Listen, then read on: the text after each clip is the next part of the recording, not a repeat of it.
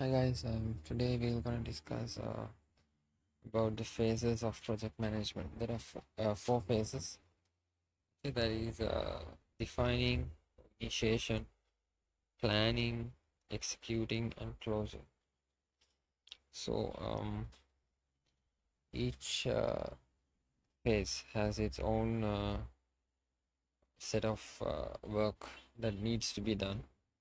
When it's come to defining or initiating, you need to define the goals, specification, task, and the responsibilities. When it's come to planning phase, as the name goes, you need to create the schedules, budgets, and you need to allocate resources, risks, and staffing. You need to take care of those things when it's come to planning stage. I mean, you need to plan them ahead. And when it's come to the execution phase, that is phase 3, you need to generate status reports. If there are any changes, you need to work on them.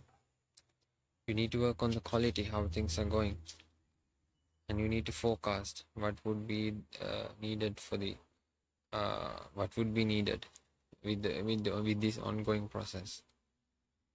And when it's come to finishing, I mean the closing stage, you need to train the customer for whatever the projects or whatever the software or whichever you have created.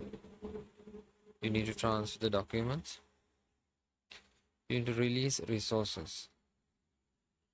You need to do the evaluation, and importantly, you need to